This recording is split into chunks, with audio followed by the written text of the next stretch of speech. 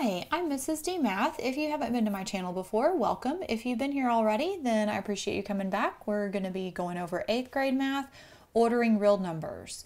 One of the things that might help you if you haven't watched it already is my video on how to estimate square roots. But let's go ahead and get started.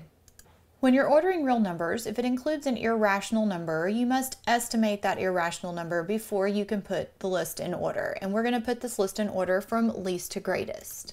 So this is going to include the square root of 5, 2.5, the square root of 3, and 12/6.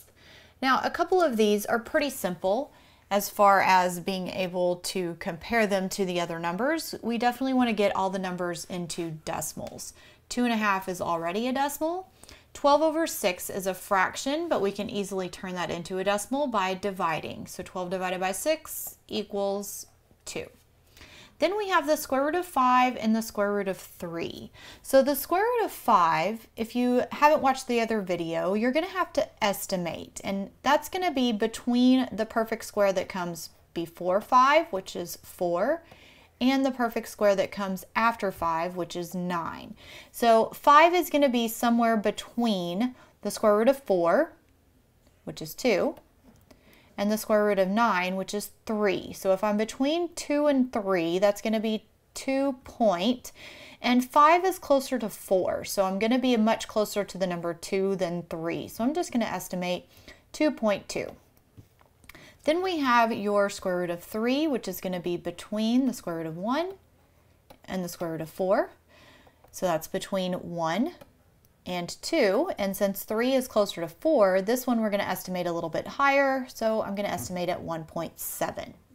So now we have our 4 numbers that we're going to be comparing. The easiest thing to do when you are going to put this list in order is to go ahead and place them on a number line. Our smallest number is 1.7, so I'm going to go ahead and label my number line starting with 1. Then I have 1.5, 2, 2.5,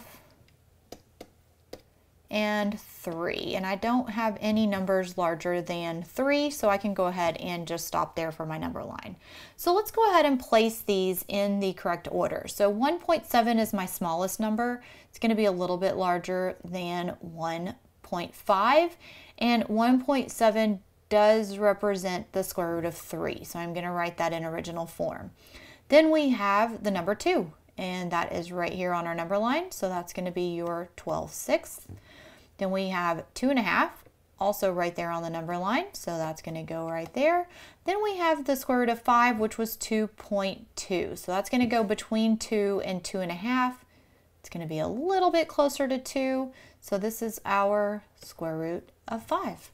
So now that we have them ready to put in order, we would list them out: square root of 3, 12/6, square root of 5, and 2.5. And we have successfully listed them in order from least to greatest.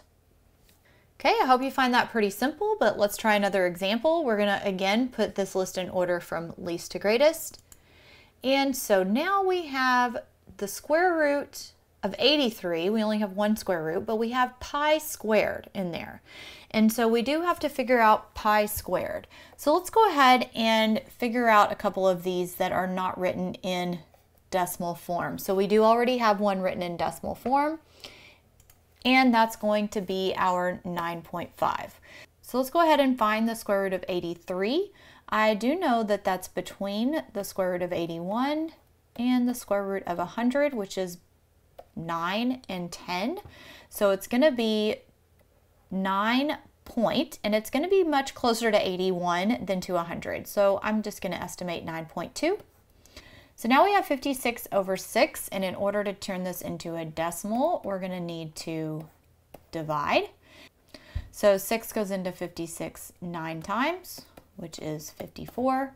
I have 2 left over, so if I add my decimal, bring down my 0, it's going to go in 3 times, and I do know that I'm going to have a remainder of 2, so I can see pretty quickly this is going to be repeating. So 56/6 is 9.3 repeating.